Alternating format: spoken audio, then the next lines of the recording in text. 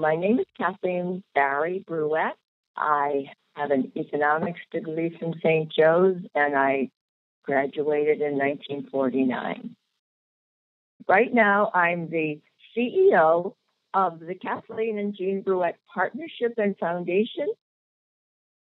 So going to St. Joe's was a dream of mine. My mom and dad were immigrants. My dad felt that you really could have a good life if you became a secretary. And I know that's true too. But I really wanted to go to college.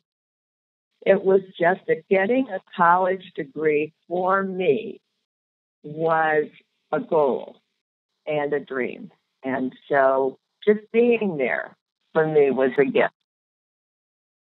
I was an inner city student that St. Joe's honored with a scholarship.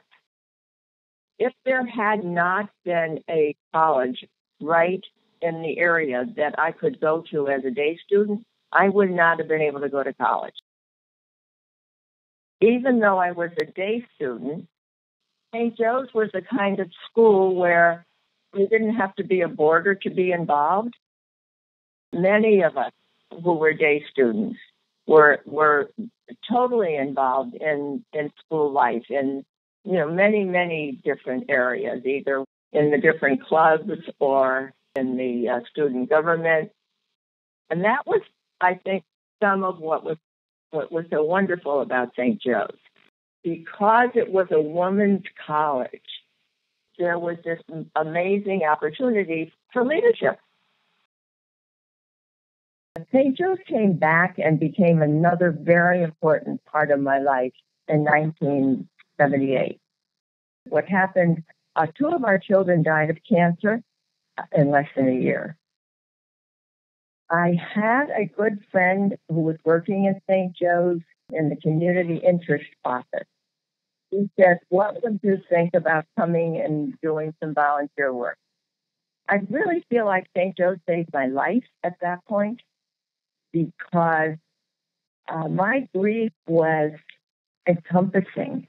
So I went back to St. Joe's and I did volunteer work for a number of years. And coincidentally, around the same time, Gene was involved because he became a consultant to the board of directors on banking matters. And so he was also involved at the school at the same time. St. Joe's was so important in our lives that then when the opportunity to, when Winnie Coleman called and asked if we would like to do something a lot more substantial, it worked for us. We both liked the school. We decided that even though there are a multitude of places where we could gift money, that it would be nice to concentrate in one particular place, and that St. Joe's was a gift in our life. The Keith Bruyette, the program at the School for Young Children, Gene decided that Harry Keith, who was his senior partner in KBW, had lived in West Hartford when his daughter was small, and his daughter had gone to the School for Young Children. We had lived in Bloomfield, so our children hadn't gone to the School for Young Children. But Gene decided that it would be nice if Harry would like to do something with him to make a contribution to the School for Young Children. And that's how that started. And they made a sizable partnership contribution, and that's what's grown into this wonderful program that they have every year. I have one quotation that I'd like to end with.